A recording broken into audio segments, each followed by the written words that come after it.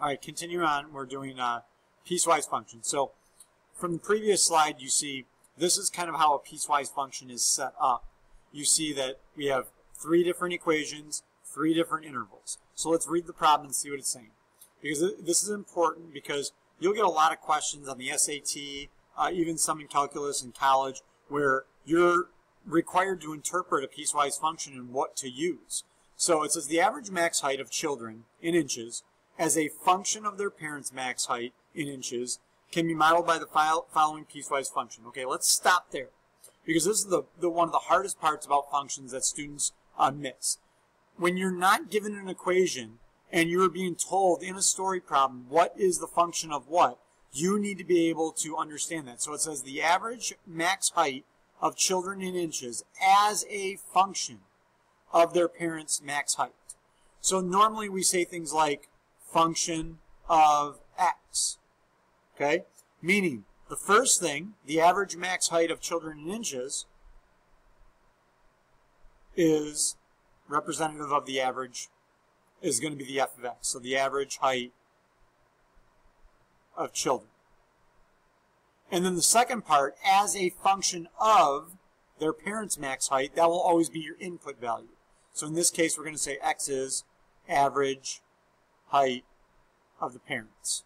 So that's important to know before you do anything else. You need to know which one your x value is and which one your y value or your function value is before you can actually answer the question. So it says, find the average max height of the children whose parents have the given max heights. So it says use h of x where x is the max height of the parent. So it tells you right there, but it's not always going to tell you that. So here we have find h of 70.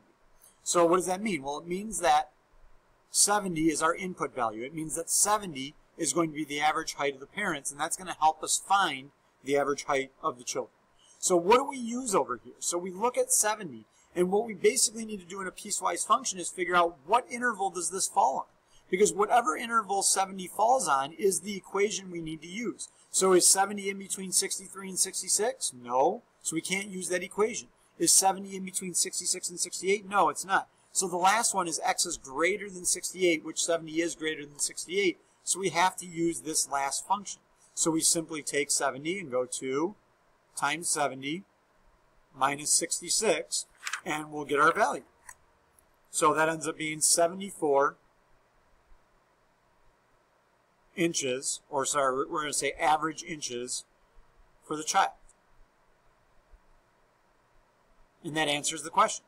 If the average height for the parents is 70, then the average height for the children could be 74. Okay?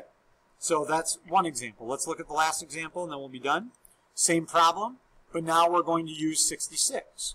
So this one's an interesting one because if you look on our intervals, we have a 66 here and we have a 66 here. So which one do we use?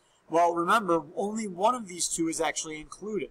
That equal to sign, that tells us that the 66 is included. Up here, it's everything less than 66. We cannot use the first equation. We have to use the second equation, which means we're going to go 3 times our input value is 66 minus 132, and that gives us 66 average inches, or average height. I think you guys get the idea. The average height in inches. So piecewise functions are important because you need to know what your intervals look like. You need to know you need to know where to plug something in for, and also you need to know how to graph them in a way. And we'll talk about that a little bit more in class as needed. So that's it for this. So I will see you in class.